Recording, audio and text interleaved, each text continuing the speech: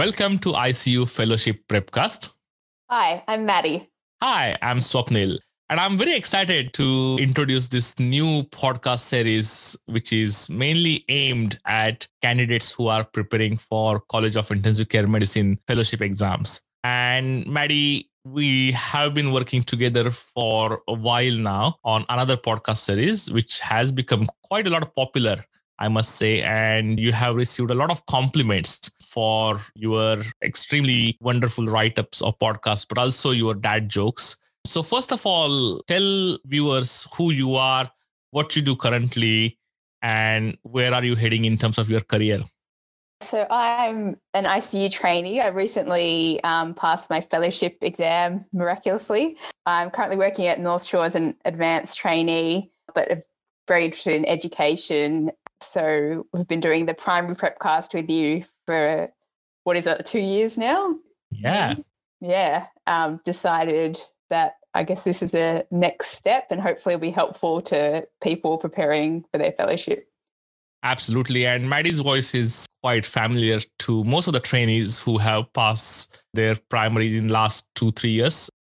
And ICU Primary Prepcast has recently completed 120,000 downloads. So that has been a quite unique success in our podcasting careers. So Maddi has contributed quite significantly.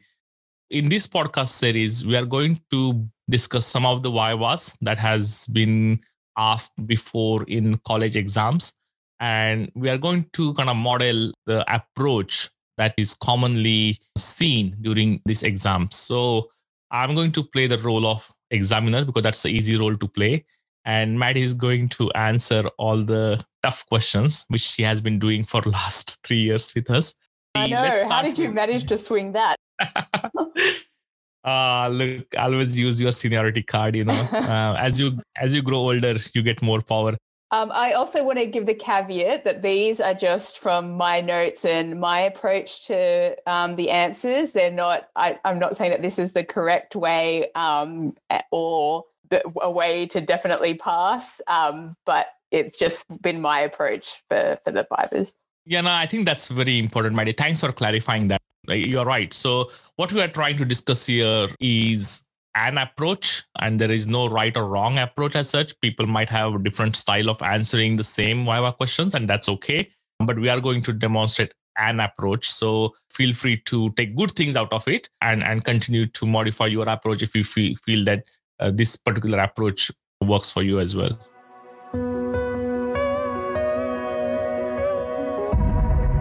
So let's begin with our first Viva.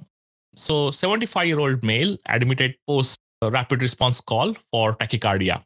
He is admitted to hospital 1 week ago for Whipple's procedure.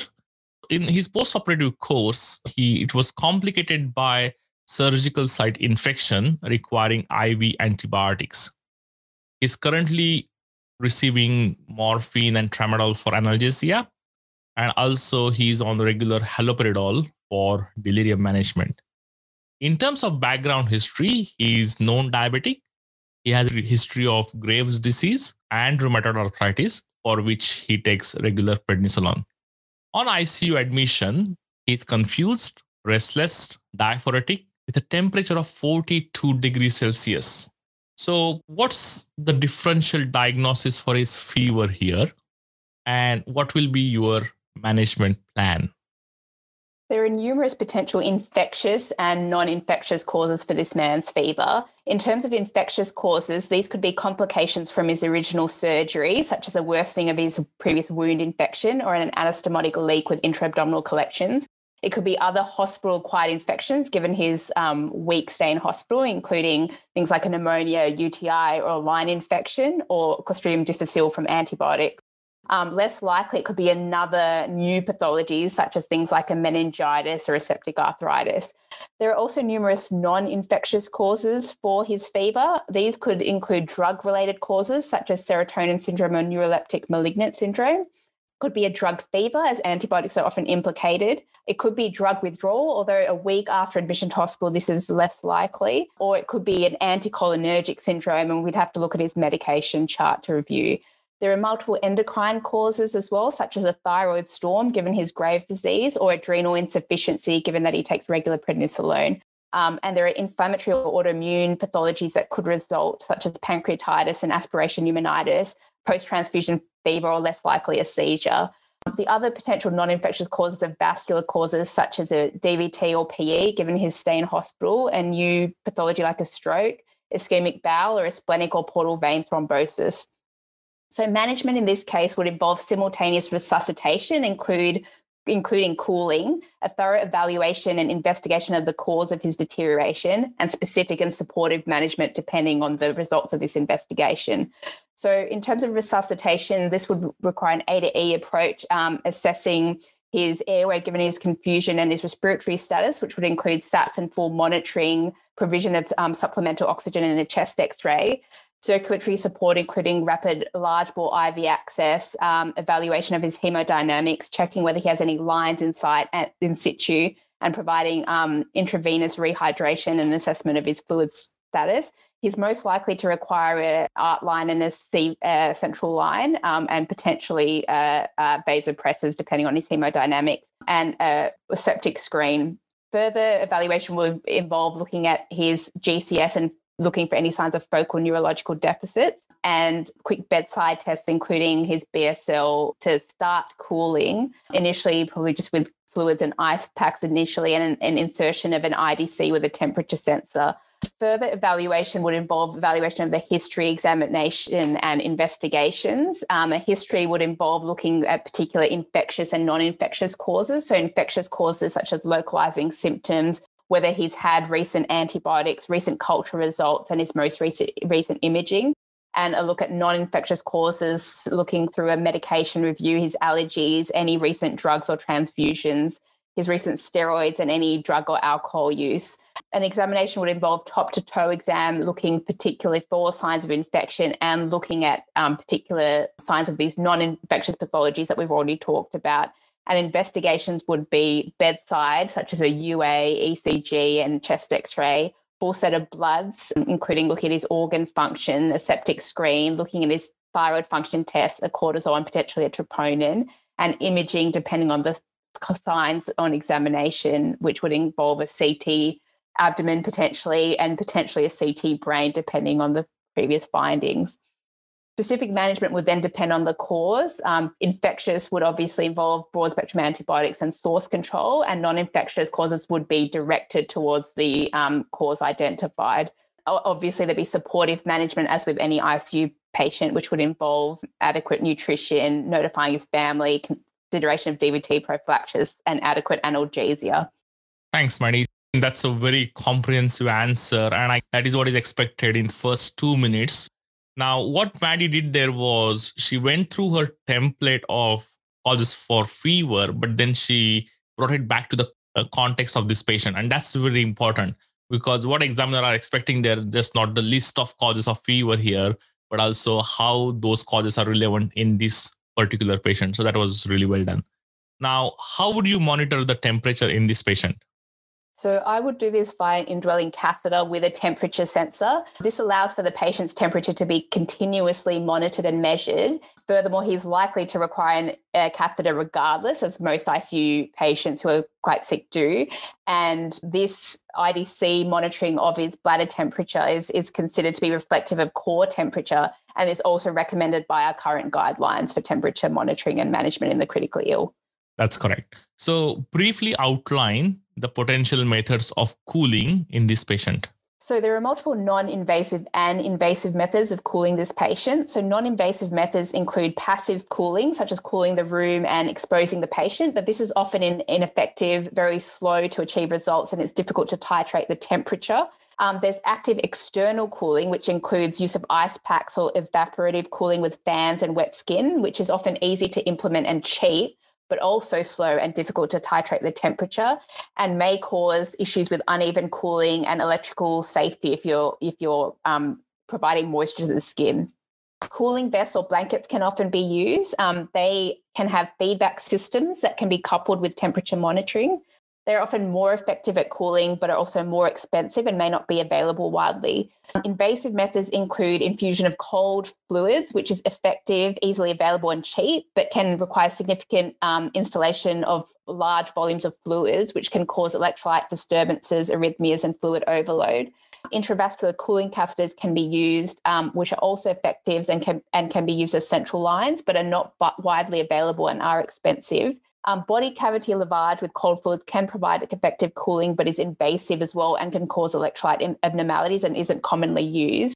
And then there's extracorporeal cooling, which can be achieved by ECMO or CRRT circuits, which provide very rapid cooling, but is invasive and subject to the patients to the risk of vascular access and the circuits themselves. And it's important to note that many of these methods might not be tolerated by this particular patient in his current state due to his confusion, and it can also cause shivering. So intubation may be required to facilitate temperature control and to reduce the metabolic demand. That's great. And again, this template of answering how to cool a patient is very useful because this can be used in some of the other answers, especially when you're talking about targeted temperature management in the setting of out-of-hospital cardiac arrest. So having this template ready to answer question around cooling is very handy and very useful. So let's say in this patient's case, one of your differential diagnoses that you talked about is malignant hyperthermia. So what are the key features of malignant hyperthermia? Malignant hyperthermia is a genetic disorder of skeletal muscle, which allows for excessive myoplasmic calcium to accumulate after exposure to certain agents, which results in sustained muscle contraction and breakdown. So common clinical features can be divided by system and include neurological features such as general muscle rigidity, master muscle rigidity, and hypertonia. Cardiovascular signs such as tachycardia and arrhythmias, respiratory signs such as hypercarbia and unexplained increase in the end tidal CO2 despite increase in the minute ventilation and tachypnea, and metabolic signs such as hyperthermia and sweating. Results of investigations include arrhythmias and ECG changes of hyperkalemia, such as peak T waves, myoglobinuria and raised CK, a mixed metabolic and respiratory acidosis, hyperkalemia, and then organ dysfunction, such as an acute kidney injury or DIC in the case of severe malignant hyperthermia. Okay. And what are the potential drugs used in intensive care unit that can give rise to malignant hyperthermia? So the main one is suxamethonium, but volatile anesthetic agents such as sevoflurane are also a common trigger, although they are rarely used within the ICU and more commonly within the anesthetic department. That's correct. And what is the drug that is used to treat malignant hyperthermia? So dantrolene is the major drug used. That's correct. So that's the end of our first viva.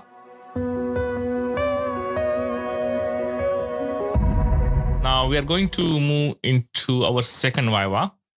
And again, in exam, you will not have much time. So the next aim for you, Maddi, is 64-year-old female, previously well, had right hemicolectomy, which is complicated by an anastomotic leak with sepsis and multi-organ failure requiring return to theater. After 10 days in ICU, she remains oliguric, receiving intermittent renal replacement therapy, but has otherwise had resolution of her organ failures. She was extubated this morning, but required reintubation within 4 hours. So what are the possible reasons for her failed extubation? So there's numerous potential causes in this lady, and it's likely multifactorial with a combination of complications from a prolonged stay in ICU and potentially a new pathology. Potential causes can be divided by systems. So neurological causes include delirium or agitation, weakness, such as a potential critical illness, polyneuromyopathy, given her long stay in ICU and multi-organ failure.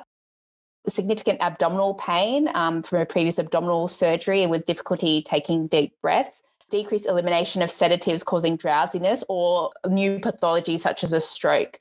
Cardiovascular causes could be also new pathology such as ischemia, myocardial ischemia or arrhythmias causing cardiac failure, any sort of new shock, whether septic or cardiogenic, or acute pulmonary edema. Gastrointestinal causes may be aspiration, might be an ileus from these previous surgery, causing increased abdominal distension or from a long ICU stay.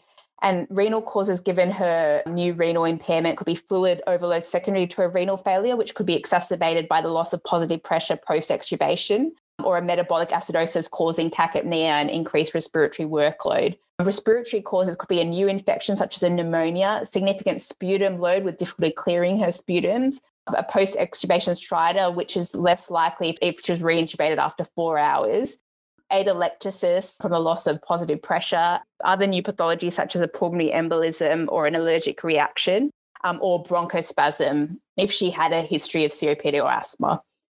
That's correct. So again, the template for causes for failed extubation is pretty standard, and you might get this pattern of failed extubation either in hot case or in a viva scenario. So have this kind of template ready so that you can answer this question quickly and efficiently. Let's say this patient has now optimized post-intubation, but in order to get her ready for another trial of extubation, how will you optimize her further? So optimization requires first identification and treatment of the contributors to her first failed extubation. This involves first a thorough evaluation, including a targeted history, exam and investigations. And the history and exam would be particularly focused on these system reviews. So looking at neurological causes like any focal neurology, weakness, including her bulbar function and anti-gravity movement, signs of a critical illness, polyneuropathy, her adequacy of cough, and a review of her medications, such as especially sedatives or steroids, which might contribute. Cardiovascular would look at her hemodynamic status and any signs of new cardiovascular impairment. Respiratory would look at her sputum load, any signs of infection or bronchospasm, and the support she is requiring from the ventilator and the trajectory prior to her failed extubation and the support she needed. A gastrointestinal review would look at her abdominal exam, abdominal distension, whether her bowels had opened and whether she'd had any aspiration or vomiting. A renal review would look at when she'd last dialyzed and her fluid balance, and then an overall look at complications such as sepsis or line infections. Targeted investigations would involve bedside investigations such as an ABG looking at gas exchange and a lactate, and ECG for signs of ischemia and arrhythmias, and consideration of an echo for those thought to be a cardiac pathology contributing to a failed extubation. Blood tests would look at her organ functions such as her renal function, a septic screen, and her electrolytes. And electrolytes might be particularly important in consideration of a critical illness, polymyoneuropathy. And imaging would depend on the evaluation, but would include a chest x-ray to look at her if there's any signs of infection or fluid overload, and a consideration of a CT scan depending on the findings. So we're looking specifically at signs of infection, or if there were considerations of a new stroke. In terms of the optimization, I think of it in terms of decreasing her respiratory resistance, improving the respiratory compliance, decreasing the work of breathing, increasing the oxygen supply, optimizing the ventilatory drive, and optimizing muscle function. So in terms of decreasing the respiratory resistance, so ensuring that the endotracheal tube is an adequate size, considering a tracheostomy if it thought that it'll be a difficult wean, the usual things we do such as humidification, chest physio, and a consideration of bronchoscopy if there's significant sputum plugging with collapse, and bronchodilators if there's bronchospasm present. For improving respiratory compliance, this involves treating the underlying lung disease such as infection, ensuring that we have set appropriate ventilator settings, and decompressing the abdomen if this is a contributing factor. To decrease respiratory work, could be sitting the patient up, decreasing oxygen demand by treating fever or agitation, avoiding overfeeding, and adequate analgesia and correcting acidosis. Increasing oxygen supply involves treating any myocardial dysfunction and treating severe anemia, and optimizing fluid balance. So in this case would involve aggressive fluid removal with dialysis as tolerated, maybe needing low-dose vasopressor support to help tolerate this. Optimizing the ventilatory drive would be by minimizing sedation, screening for and managing delirium, and avoiding any significant alkalosis.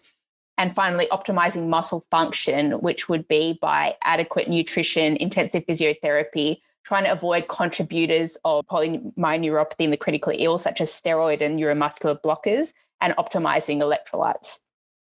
That's correct. So you mentioned about tracheostomy in your answer. So what are the indications and complications of tracheostomy? So the major indications are to facilitate weaning from mechanical ventilation, to aid in sputum management, if there's any upper airway obstruction to bypass this, airway protection from aspiration, and often used as an adjunct in significant head and neck surgery or trauma.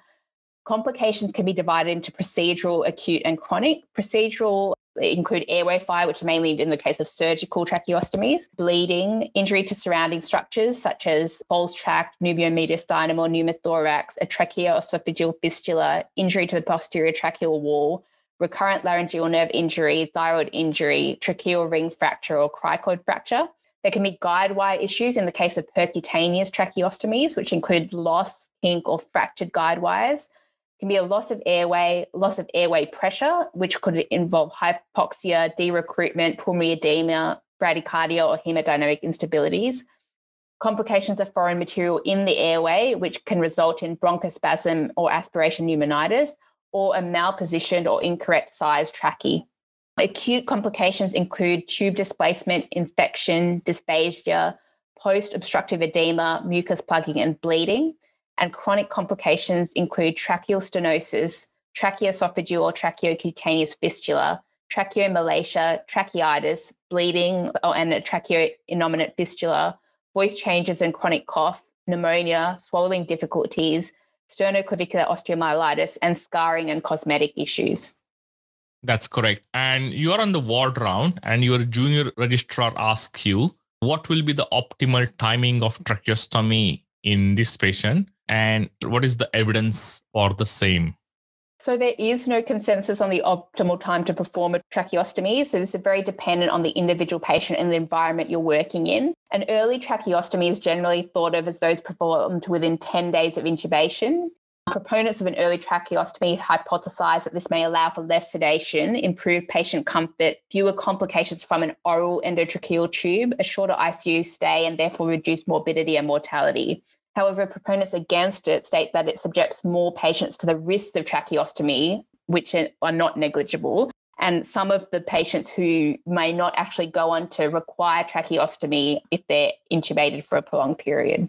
The major trial quoted regarding timing is the TrackMan study from 2013. This studied 909 intubated patients who were thought to require at least 7 more days of ventilatory support. They were randomized to undergo a tracheostomy within 4 days of ICU admission or after day 10. And the major findings was no mortality difference between the two and no statistically significant difference in duration of mechanical ventilation or ICU length of stay. However, this trial did not include patients who may have required a tracheostomy for non-respiratory reasons, and less than half of the patients in the late group ended up actually requiring a tracheostomy.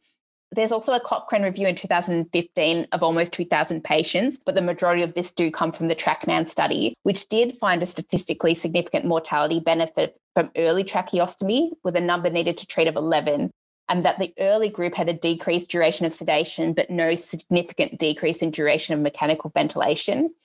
However, they advised that these findings were only suggestive and there was minimal high-quality evidence available.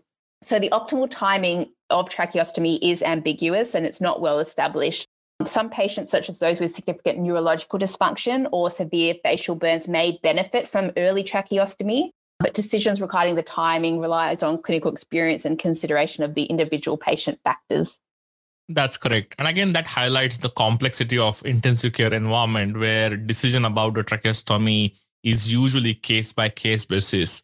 But in exam settings, please don't be afraid to state what is your approach and what decision you will make as a consultant if you are looking after this patient. So if your practice is to perform tracheostomy only after 2 weeks, feel free to say that, because again, there is no wrong or right answer, but also it's important to rationalize or justify your decision and support that decision by providing the findings which are made available to you during the history exam and investigations. Let's move on to our third and last viva of this episode. 56-year-old male with a 2-day history of severe epigastric pain and vomiting presented to emergency department. Is conscious, distress with a blood pressure of 75 over 45 millimeters of mercury.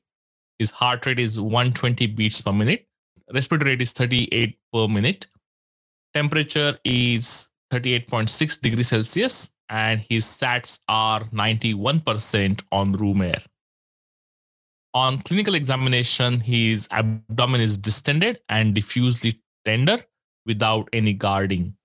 He is oliguric. So what will be your differential diagnosis and how would you investigate this patient? So I'm concerned that this patient has severe pancreatitis, but other possible differentials include other causes of shock, which include hypervolemic shock, and in this case, potentially aortic dissection or a leaking AAA, cardiogenic shock with new infarct and ischemia, distributive shock such as sepsis from intra-abdominal pathologies, like biliary sepsis or colitis, or a non-intra-abdominal pathology such as severe pneumonia with septic shock, a vascular cause such as mesenteric ischemia or ischemic bowel, potentially a non-infectious cause of distributive shock such as adrenal crisis or trauma from the vomiting such as a Boerhaave syndrome or perforated viscus. In order to investigate this patient would involve focused history and exam and investigations. History would revolve around the presenting complaint, including patterns of the pain, exacerbation and relieving factors, if he's had any similar episodes and any associated symptoms, such as infective symptoms or neuro symptoms for things like dissection. Any comorbidities, including atrial fibrillation, which would be more suggestive of mesenteric ischemia, previous ischemic heart disease, any peptic ulcer disease, recent trauma or steroid use, and any risk factors for pancreatitis, such as alcohol use, high triglycerides, HIV, previous gallstones or certain drugs, or recent ERCP. Examination would involve looking at their vitals, any neurological signs or radial delay for considering dissection, any auscultation of the chest, including looking for bronchial breath sounds for a pneumonia or any new murmurs, and auscultation of the bowel, such as tinkling bowel sounds in small bowel obstruction, and a palpation of the abdomen for signs of rigidity or a palpable AAA.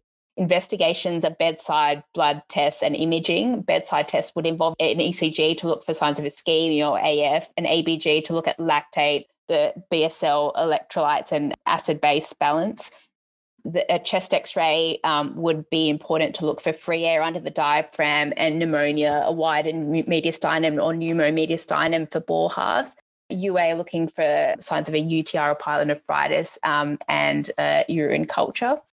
Blood tests would include a lipase for pancreatitis, a septic screen with blood cultures, a full blood count looking for anemia or leukocytosis, UECs to look at renal function, LFTs for hepatitis and for part of the Ranson score, coags to look at DIC, and consideration of further blood tests such as a cortisol if concerns regarding an adrenal crisis, group and hold if thoughts of if potential for surgery, and considering troponin or triglycerides depending on previous evaluation. And imaging would likely in this case be a CT abdomen to look for abdominal pathology, and consideration of an ultrasound of an abdomen if it is pancreatitis to look for gallstones.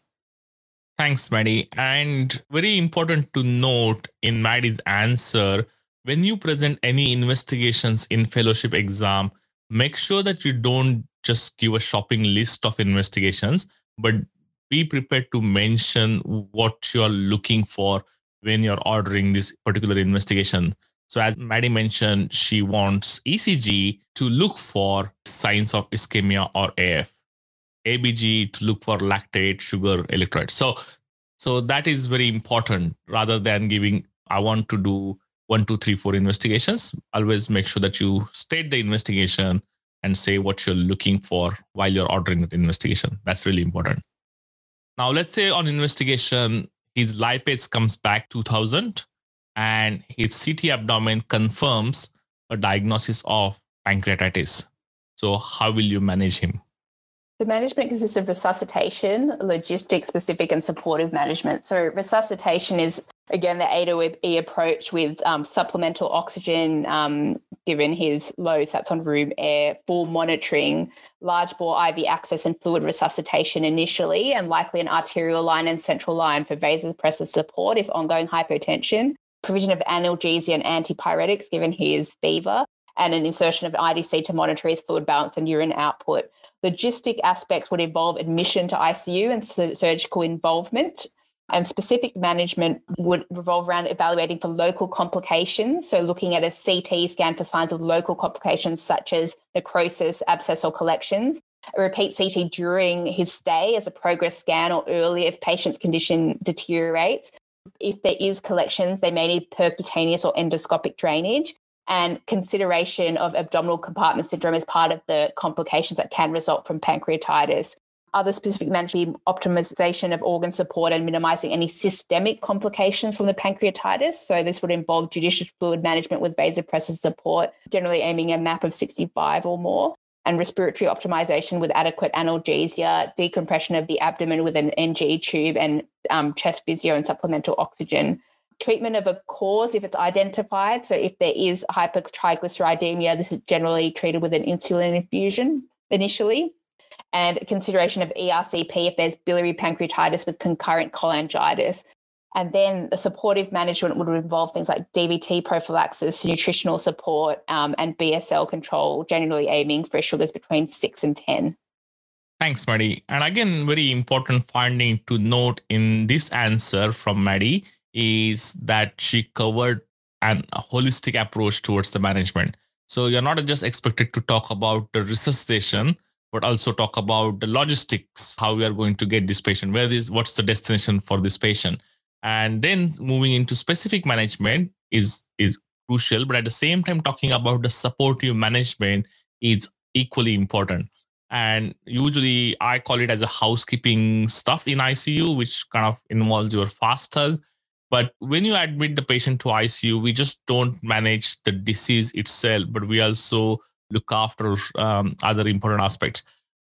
Normally, one thing I often add to this particular answer is family update and how am I going to, or what information am I going to tell the family. So updating family, which is also part of our day-to-day care, is important. And I guess if you add that answer, that shows the examiner that you're not just managing the pancreatitis, but you are managing the patient as a whole. Now, this patient continues to be febrile, and your registrar asks about commencing antibiotics. What will you tell her? So there's no role for routine prophylactic antibiotics in pancreatitis and no evidence that it improves patient-centered outcomes. I would say that I'd consider commencing antibiotics if the patient remains severely shocked despite fluid resuscitation, was requiring high-dose vasopressor support. If he developed necrotizing pancreatitis or with pulsative cultures or a pancreatic abscess, or there was a high suspicion of an extra pancreatic infection such as pneumonia or something else that developed during his stay. That's correct. And there is no right or wrong answer. And a lot of people, you will find that there's a lot of subjective variability in commencing antibiotics. And it's a controversial topic. And that's why examiners are asking you to see what will be your approach. So again, feel free to state your opinions without any hesitation. Now, another controversial topic with pancreatitis is around nutrition. So what will be your approach towards managing his nutrition? So in broad terms, enteral nutrition is preferable to parenteral nutrition. Assuming this particular patient has severe pancreatitis, I would start enteral nutrition within 48 hours via an NG tube generally first off, or consideration of an NJ tube, but they're generally depending on logistic issues. I would start at a low rate and slowly increase as tolerated, aiming for 25 to 35 kilocalories per kilogram per day. I would only start TPN if enteral nutrition is not tolerated after 5 to 7 days, provided that he had a good baseline nutritional status. That's correct. So first of all, you need to state what's your approach, but at the same time, you want to support your approach by justifying why you are doing it so. So well done, Maddi. That's the very comprehensively answered 3 Vivas. So folks, I guess what we're trying to demonstrate here is a particular approach towards Vivas in fellowship exams. As Maddi mentioned, it's just her approach. And obviously, Maddi has another interesting element which she can't give away, which is the integral part of our all podcast episodes when we recorded our primary podcast series. And she wants to continue her legacy in this field. Maddi, do you want to talk about what you like and how you like to torture me? Well, no, this is just my favorite part. This is the only chance for me to ask a question, okay? So I'm going to continue. Okay, so just for those listeners who are listening for the first time, before we end our episode, Maddi gets a chance to ask me a question. And usually her questions are very intelligent questions. So go ahead. So why didn't the antibiotic succeed as a YouTuber? That's simple. That's because he's not Swapnil. Okay, no, I don't even understand that. No, it's because he could never go viral. It's really very, very intelligent dad joke. So thanks, Maddi, for your valuable contribution as usual. So folks, all these show notes that Maddi writes, they're available on the website called Critical Care Education, www.critcareedu.com.au. And this podcast will be available on all your favorite podcasting platforms, including iTunes, Spotify, Google Podcasts, and Stitcher. So make sure that you subscribe to this podcast so that you will get notification about the next episodes, and hopefully these episodes will help you in passing your exams. If you have any constructive feedback, make sure that you email us at criticalcareeducation2018@gmail.com. So we'll be back in month's time with another 3 Vivas. Till then, goodbye and have a nice time. Thanks for listening. See you next time.